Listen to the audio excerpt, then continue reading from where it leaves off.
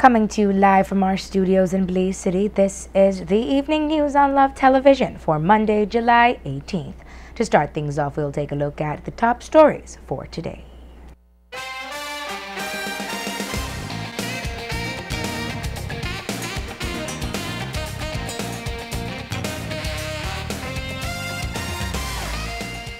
Tonight, the news and sentiments of the beheading of a member of the religious community has swarmed the social media and news blogs since Friday night.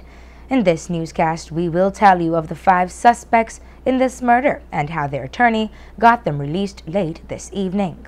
The plot thickens in the unprecedented find of a human head as one of the suspects have been found to bear various identities.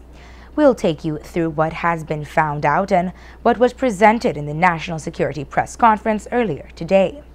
Also in our news, a young girl from Maypen Village is dead following her encounter with a crocodile. Mexican government has announced the deployment of a forensic expert to Belize in the investigation of the young Guatemalan boy's death in the Chicabul. And there is a story of the almost $30,000 stolen from the Income Tax Department. An 8-year-old little girl was killed by a crocodile in rural Belize on Sunday afternoon, just after 3 o'clock. We spoke with Rural Executive Officer Edward Broster for the details. We got reports out of Maypen that a parent was swimming with her child. She had children in the Maypen River when she observed her child, Adriana Moody, 8 years of age, went under, and when she submerged, she was in the mouth of a crocodile. She immediately got into a canoe and paddled towards the crocodile, where she attempted to hit the crocodile in the head in an attempt to have the crocodile free the child, but the crocodile submerged again and disappeared after that. This morning we learned that one resident that was downstream saw the crocodile with the child in the mouth and fired shot at the crocodile, and that was when the crocodile apparently released the child, and the child was discovered downstream. We went out there this morning to recover the body and take the body to the morgue, and I do believe that there will be crocodile hunters in that area. Broster told the media that he firmly believes the reptilians should be hunted and killed, as there has been a significant increase of them, particularly in residential areas. Friday night saw Belmopan police dealing with an unprecedented case in that municipality, where the head of a pastor was found inside a bucket in a pickup truck.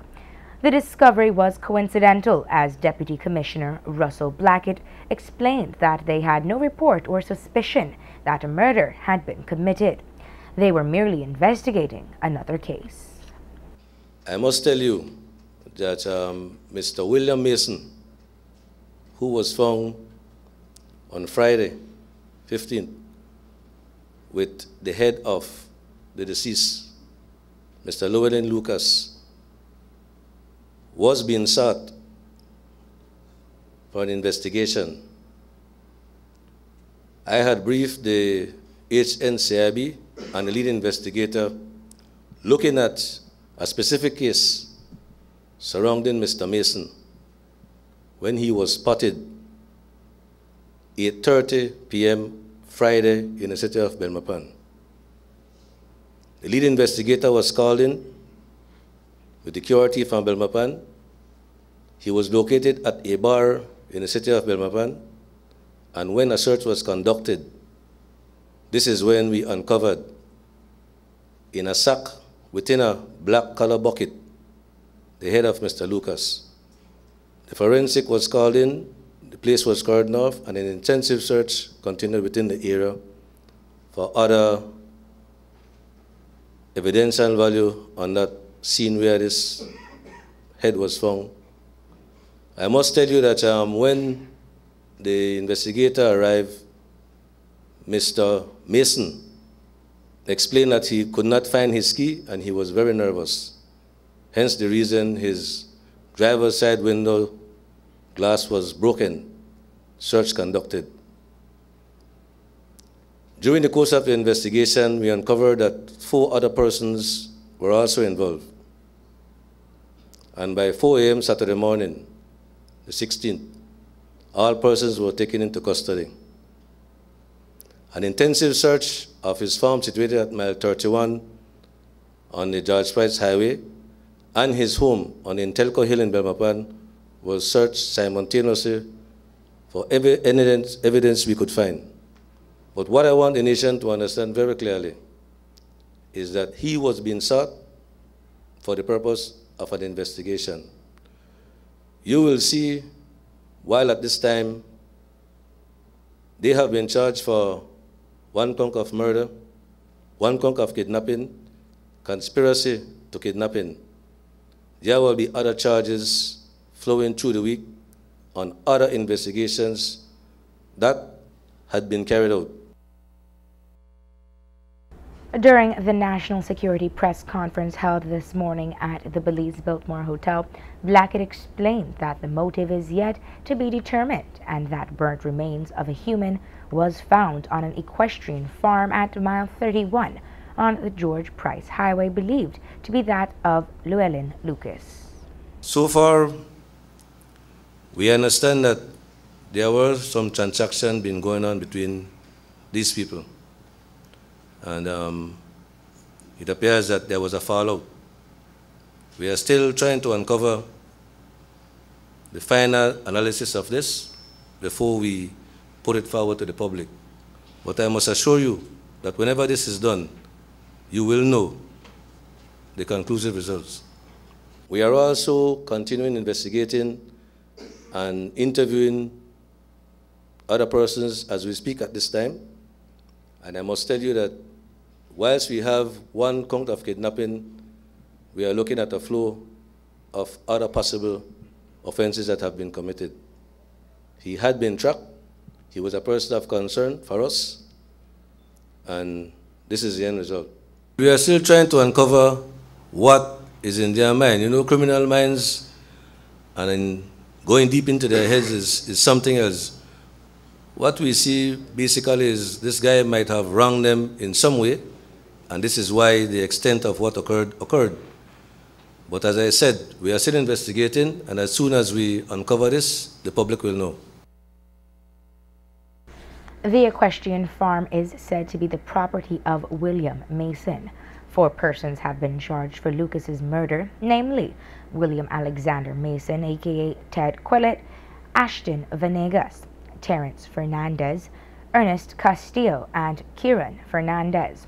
These men came out of the courtroom just over an hour ago with legal representation by Herbert Panton. The news from the courtroom is that the men were not arraigned and the police do not have a tight case. They have breached every imaginable constitutional rights they have. When they were detained at 8:30, these men were taken to the police station. They were stripped of their clothes. They were interviewed from 8:30 the night to 4 o'clock in the morning. They were driven from Belmopan to San Ignacio in the pan of a truck, naked. I have been up here on Saturday. It took me 9 hours to see my clients. I still was not able to see all of them. Went to Belmopan yesterday. When I finally saw one of my clients, he was in his boxers. So it doesn't matter what kind of new policing measures the department is putting in place. All of that means naught if in arriving at an arrest you are going to breach the constitutional rights of individuals. Sir, tell us about the identity of Mason. That's the one in question. Could we talk about that? He goes by several names. I have been retained by Mr. Mason. I know of no other aliases or identity as far as that is concerned. So you don't know that he's under investigation? That is neither here nor there for me. As far as I'm aware, that is outside of the jurisdiction of this country. I have no power to deal with those matters. I have been retained by Mr. Mason to deal with this particular issue and only that. Okay. Sir, the police officers also found the weapon buried or underneath a pond at Mason's La Democracia farm as well, No. as well as the burnt remains of Mr. Leolin? The police say that to you. They have not. There are tremendous more additional pieces of investigation that needs to happen before they can conclusively come to that conclusion. So that is nothing more than idle gossip at this juncture. The only way they can confirm that is when, the only way I will know of that confirmation is when disclosure is given and I am made aware of those facts. Okay, but you can confirm your clients all have been charged with murder, conspiracy to commit No. murder, or they have not? No, they have not been charged. Okay. I made submissions today. First of all, they came here without any facts and wanted to arraign my clients. I made submissions to the magistrate, Ms. John, particularly that the facts that were finally brought on the face of it does not disclose any evidence for murder, conspiracy to commit murder, kidnapping, or conspiracy to commit kidnapping. The prosecutor admitted that the facts do not disclose enough evidence to bring those charges. So they were not arraigned today.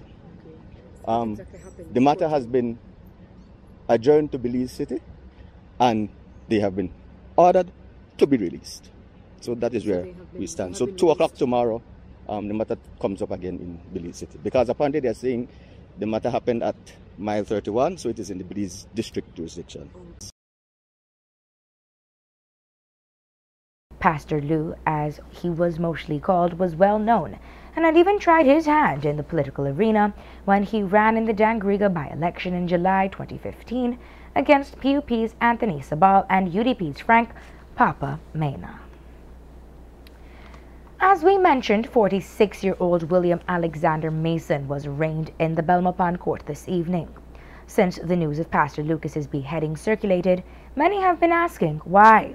What we found interesting, however, is that many entanglements Mason have gotten himself into, and even more interesting is the fact that he had to have been facilitated in Belize in order to get his documents. We start with a website dedicated to listing persons who conduct shady business. In February 2010, a post was made with over a dozen comments from people who have been conned by him or those who have spotted him.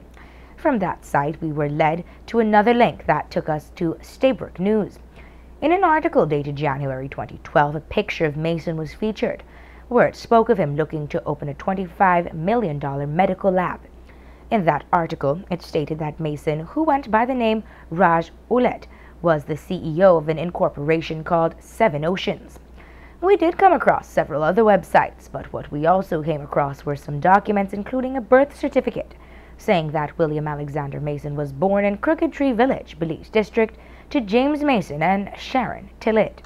In addition to that, on July 10, 2015, a police record was issued in the name of William Alexander Mason, stating he is a native of Belize with no criminal record. Notably missing from the document was his passport number. As it relates to his birth certificate citing he is from Crooked Tree, the village chairman contacted us saying that is not the case at all. He says he has been living in the village for 62 years and has categorically denied that Mason is a product of their community. In the Staybrook News article, it had noted that Mason was born in Guyana and spent most of his life in the United States. As it relates to his aliases, we have found that this individual goes by the names of Ted Ulet, Danny Mason, William Mason, and Raj Ulet, a discovery which the Deputy Commissioner Russell Blackett spoke on. No, during our investigation that he also goes by the name of Danny Quillet and purported to be a Guyanese. His charge therefore reads William Mason, aka Danny Quillet. At the end of the investigation, when it comes to the documents, again you will find that additional charges will be laid and it will be made known to the public.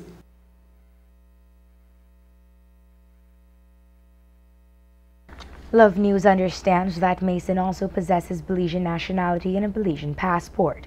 With that bit of news, we asked Immigration Minister Godwin Halls to comment. Absolutely not. I'm hearing the story now. In fact, I only heard from you, Jules, this morning that he has some vital statistic document, which of course, you know, if he has vital statistic document, then it really has nothing to do with nationality. It has to do with passports, meaning he would have presented that. But I have not had any opportunity to speak to any officer or indeed to follow up on it. But of course, knowing me, you know, I will. This afternoon I'll be looking to see what information we too can have from that angle. But at this point I'm in no position to speak. You remember that there was this Mennonite guy in Mexico who had gotten a fake vital statistics document, and that triggered. Now, we don't have any control over vital statistics. The department, we had put in some serious measures to deal with the nationality aspect. But if you show up with a birth certificate and you have a social security card, picture on the social security card looks good. Remember, birth certificates have no picture. So I don't know who that is. Has no fingerprint. You don't know who that is. One of the loosest documents you can ever imagine. It goes back to the days when we had confidence in the nation and nobody lied. Not anymore. So getting a vital statistic document seems to be very easy. The name of Minister John Saldiva has been popping up frequently since William Mason was arrested for murder. There have been reports that the minister had a very close friendship with Mason and had enjoyed certain privileges. Minister John Saldiva weighed in on those reports. Absolutely will not have any effect. I don't know who he is well connected to, and I don't know what you mean by well connected. If you're asking the question if I know Mr. Mason, obviously he is a resident of Belmopan and a businessman. And in terms of my direct involvement with him, at some point last year, he had made some contributions to my football club, the Bandits, but that is the extent of it. I have not heard or seen Mr. Mason since September last year. We do not at this time have any friendship. As I said earlier, I have not spoken to Mr. Mason since September of last year, and I can say to you that the reason for that is because I was provided with background information that convinced me that I ought not to have a relationship with this gentleman. The same information which I believe is now being seen on various internet sites. And so prior to that, no, we knew nothing of that gentleman until that information was brought to us. He represented himself to be an upright and upstanding businessman who assisted in the community and assisted in sports and assisted in many other areas. But as soon as I found out from a source about his supposed background in other countries, I certainly decided for myself that this was not a useful, a good thing to have a relationship or friendship with him. Certainly, I can say categorically for all those who may be the conspiracy theorists out there that Mr. Mason and our involvement was only as far as sports, meaning our football team, was concerned. There was no other relationship or arrangement with Mr. Mason. According to Deputy Commissioner Blackett, there will be no favoritism shown in this murder investigation. You will find that in the laws of interview and the laws of investigation, that anybody the police believe that could assist them with an investigation would be questioned. We intend to go all the way, just like any other murder investigation, just like any other robbery, to bring the people to justice. Again, in the scripture, it says that God does not like favoritism. While reports were reaching our desk that phone calls were made to the senior officers to have Mason released, Blackett says he did not receive any, and he had been present from the onset of the investigation. Prior to his death, Pastor Llewellyn Lucas had been making some posts on his Facebook, referring to a house at number 13 Cayo Street in Belmopan and asking Minister John Saldiva for help. He had also posted about being jilted of money from the St. John's Credit Union. Saldiva spoke on this issue.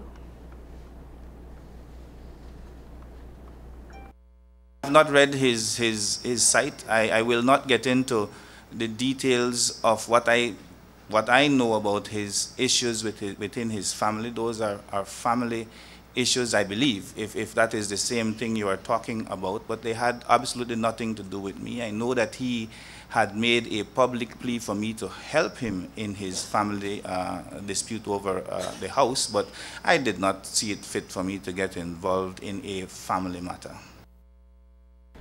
At the opening of the 2016 hurricane season, the Belize City Council had made a presentation on their plans for search and rescue. During that briefing, William Mason had done a presentation on the issue and spoke of his group's role in aiding the National Emergency Management Organization. Today, Councillor Philip Willoughby spoke of Mason's participation.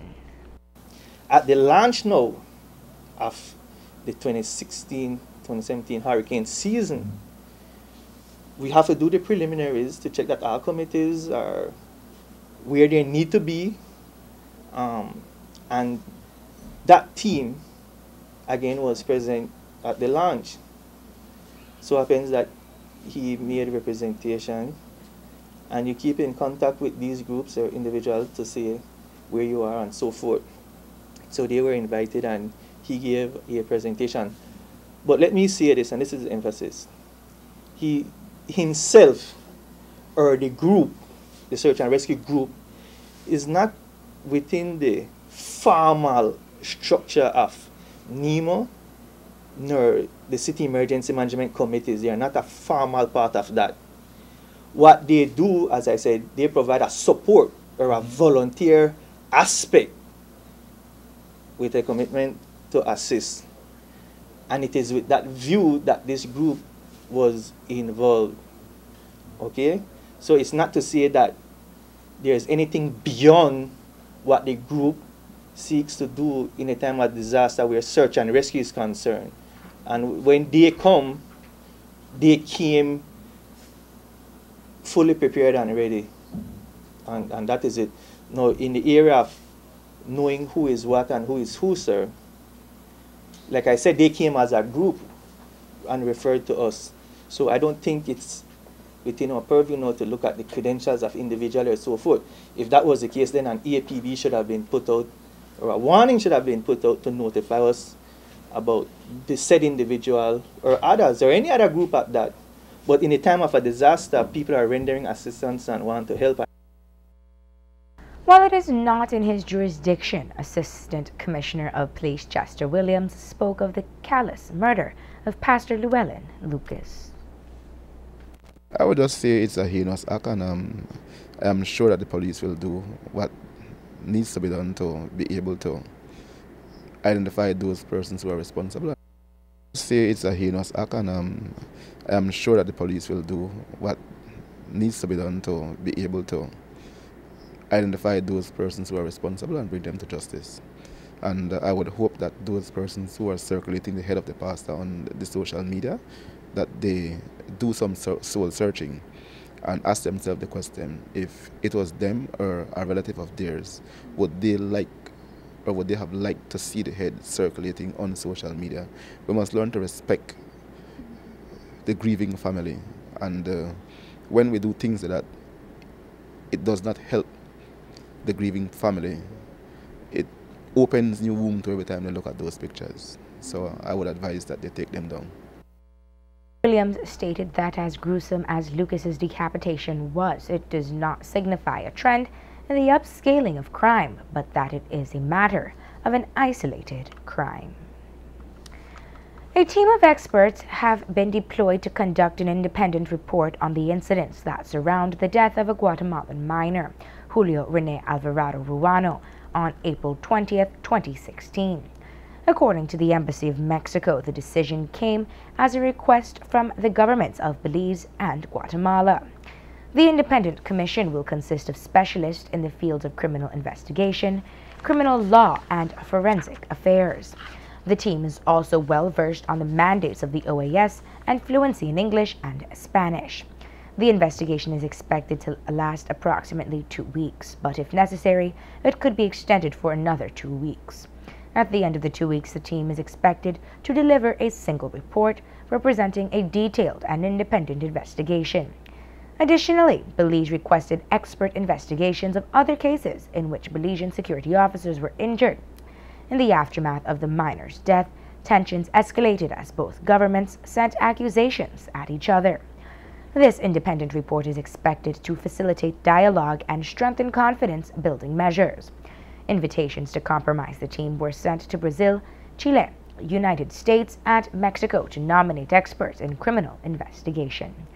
It was necessary to recruit members from these countries as the OAS has limited financial resources and personnel.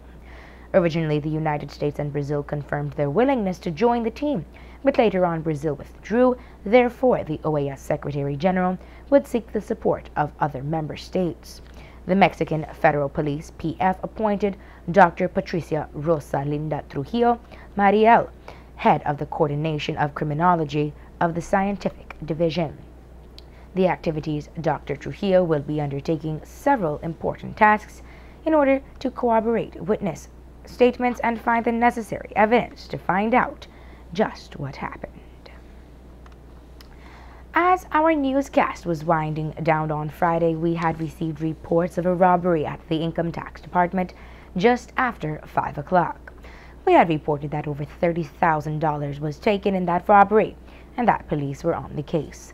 Love News spoke with the Deputy Commissioner of Police, Russell Blackett, on the investigation. We understand that about short left of 5:30, there was an armed robbery at the Income Tax Office in Belmopan. The police responded and found a police officer tied up along with the other members in the office. About 3 or so gunmen went in, and a total of about $29,000 were taken. We so far have one main suspect, and he's been sought. Any other details in terms of, because obviously the offices were closed because it was after 4:30, and any kind of surveillance footage as a lead? Again, yes, we have cameras. We are looking at that. We know that they used what appears to be tactical uniform used by the MIT and the JSU. But so far it does not seem to be those. It appears to be from what they brought from either outside or from across the border. Do you suspect that this has internal workings? Again, I would not want to make any comment on that, but when we investigate, we look at all levels to see whether or not that is so. Police are currently seeking one person for questioning. 36-year-old Amilcar Tulsi, one of 9 persons charged with drug trafficking and 2 counts of possession of a controlled drug, pled guilty to the charges when he appeared today before senior magistrate Sharon Fraser. He was sentenced to 3 years and was fined $10,000 for drug trafficking. He was given until December 31, 2016 to pay that fine. If he defaults on payment, he will serve another 3 years. He was sentenced to 3 months for each count of possession of a controlled drug. The sentences are to run concurrently to each other and concurrently to the sentence of 3 years. The charges were withdrawn from the others, who included 2 men and 6 females, among them 2 minors. The incident occurred around 8:45 p.m. yesterday. The police members of the GSU went to a house located at mile 9 and a quarter on Philip Goldson Highway to execute a search for firearms and drugs.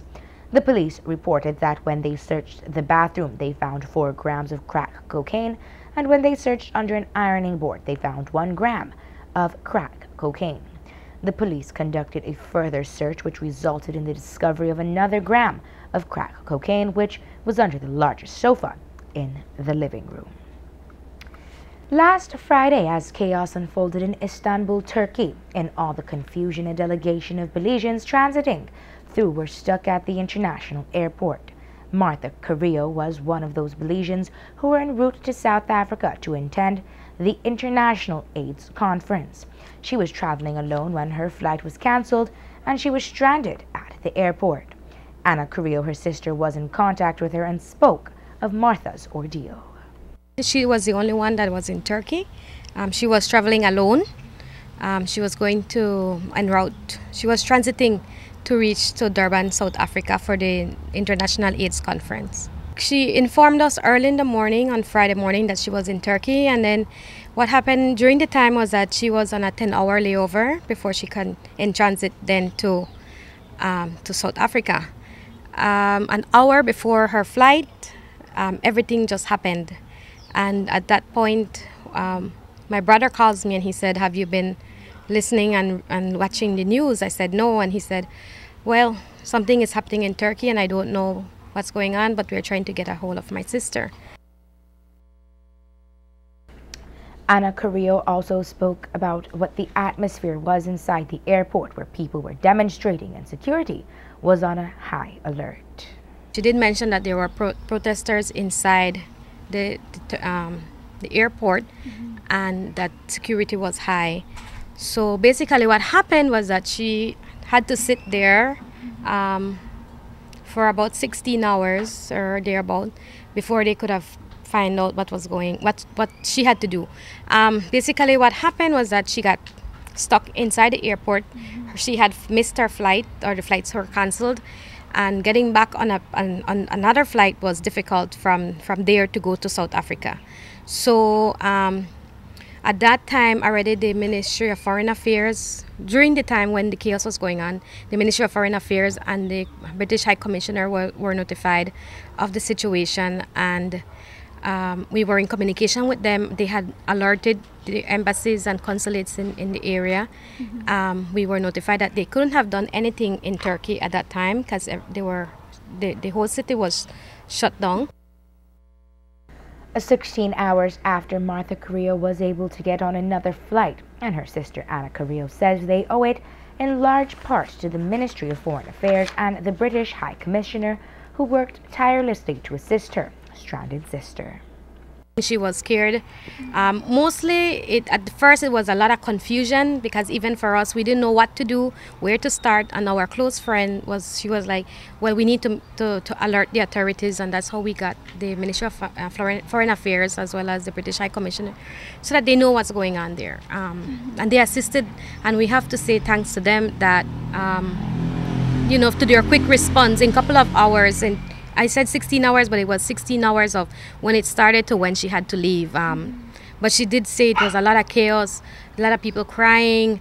Her main concern was, I just need to get out of Turkey. Ana Carrillo stated that they are trying to secure a return flight for her sister that would not transit through Turkey. Love News had spoken with the Chief Executive Officer, Lawrence Sylvester, who had informed us that the ministry was in communication with the Belizean, and that they had informed the Belizean personnel posted in London, Brussels, and Istanbul of the situation, who would be on standby to extract her at the earliest time possible. Today, in a trial without a jury in Court of Justice Adolph Lucas, Gilbert Martinez, charged with attempted murder, was acquitted of that charge. The incident occurred on April 21st, 2011, through an alley that runs off Bannock Street. The complainant, Joseph Makul, testified that he had a misunderstanding with Martinez, and Martinez attacked him with a machete and some pint bottles. Makul was stabbed 5 times in several parts of his body, which included the left near his rib cage, his chest, and his neck. After the prosecution closed its case, attorneys Michelle Trapp, Zuniga, and Beja Schumann submitted that Martinez does not have a case to answer because the identification parade was not properly done, and as a result, there was no identification evidence. Justice Lucas upheld the submission and acquitted Martinez. The Crown was represented by Crown Counsel Janalee Tillett. 2 men, 19-year-old Police Constable Wallace Main Jr. and 21-year-old Trevon Chi, were charged with attempted murder when they appeared today before Senior Magistrate Sharon Fraser. They were also charged with dangerous harm, aggravated assault, and use of deadly means of harm. They were remanded into custody until September 7th. The incident occurred shortly before 9 p.m. on Thursday, July 14, behind the complex building in St. Martin de Porres area. The victim, 29-year-old Nigel Castillo, reported to the police that he had another person were at a Chinese shop when he found himself in the middle of an argument with some young people. He said to avoid trouble he left, and while he was on his way home, he was shot in his lower abdomen.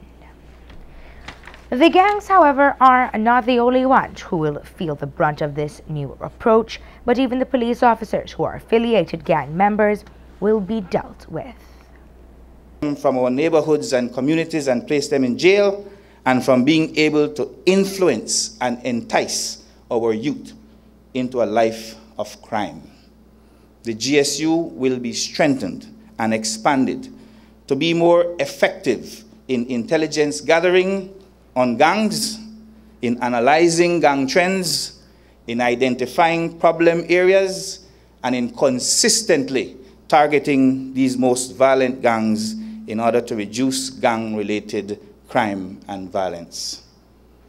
This new focus of the GSU must bring with it a zero tolerance for police abuse and brutality, but will see swift and firm and effective enforcement in a manner that respects the fundamental rights and freedoms of all citizens. I intend to meet with the entire unit to relay that message in person, and I have asked the Commissioner to ensure that they continue to video record all their operations. With the GSU coming to the forefront regarding the mitigating of gangs and gang violence, there will also be the addition of human resources on the streets. At the same time, we intend with immediate effect to increase the number of police officers in the known gang-ridden areas of Belize City. This will be done through the redeployment of officers from other areas in the first instance, and then through the assignment of new officers from the recruit squad set to pass out in October. I suspect there may be some who are skeptical about our response of putting more boots on the street, especially since we have been steadily increasing our numbers since 2012. However, we have carefully studied the situation in the gang-infested areas, and I have identified specific gaps in the surveillance of those gangs and need to be filled with more boots on the street. These additional officers will assist in keeping a steady eye on the gangs as they move around the city and provide timely intelligence for effective interception of weapons as they are moved around for the commission of crime. You may already have observed over this past weekend that the police have stepped up their operational presence in the gang-ridden areas of Belize City, especially also around the entertainment areas and the tourist zones. The Inspiration Center has donated to the recovery of a teenager in Punta Gorda. Paul Mahang tells the story. A teenager of Toledo who was recently seriously ill received a needed donation as he continues gradual recovery at his home. Through the support of the Inspiration Center, Christo Maas, who fell seriously ill in May, received a helpful donation and continues to receive essential therapy as he gradually regains normal health, as explained by Toledo Rehabilitation Field Officer for the Inspiration Center, Andrea Koch. The donation of the wheelchair from the Inspiration Center was indeed a big help for 14 years Christo Maas, who took in seriously ill in May. His diagnosis was a case of Guillain-Barré syndrome, which left him with a flaccid paralysis affecting his movement and use of hands and feet. After receiving needed medical treatment at KHMH, he returned to PG Hospital for about a week and thereafter returned to his home in San Marcos on June 8th. Up to the time he left PG Hospital, he was still paralyzed and confined to bed, and so was the need for me to accompany him on the ambulance to his home. At that time, I took along a wheelchair contributed to Christo from the Inspiration Center and also began the evaluation and therapy. I also taught Crystal's family member how to assist in doing the therapy on a daily basis. It has been long hours of therapy treatment with the direct assistance from family members and myself. Crystal has progressed from lying in bed with assistance into the wheelchair, where he sits and wheels himself around in the house and now outside of the house. Crystal Maas, who is hopeful and determined to regain normal health, remains grateful. I would like to thank Miss Andrea Koch and the Inspiration Center for giving me this wheelchair, which is a big help for me to move around easily. Along with his family and Crystal's hopes for his total recovery, the family remains very concerned and in need of financial assistance to pay the balance of Crystal's medical bill at KHMH, amounting to $84,651.25. For any appreciated kind assistance, Crystal's sister Manuela Chuck, who is in charge, can be reached at 4 numbers, 605-0567 or 637-3102. Reporting for Love News, Paul Mahone, Punta Gorda. Our thought conditioner for today is from Dieter F. Uchtdorf. It reads, quote, "Healing comes when we choose to walk away from darkness and move towards brighter light." End of quote. This has been the evening news on Love Television, and we invite you to log on to our website at www.lovefm.com for transcripts of our news stories. Thank you for joining us. Have a safe and enjoyable evening, and we'll see you tomorrow. With your evening news, I am Taryn Butcher.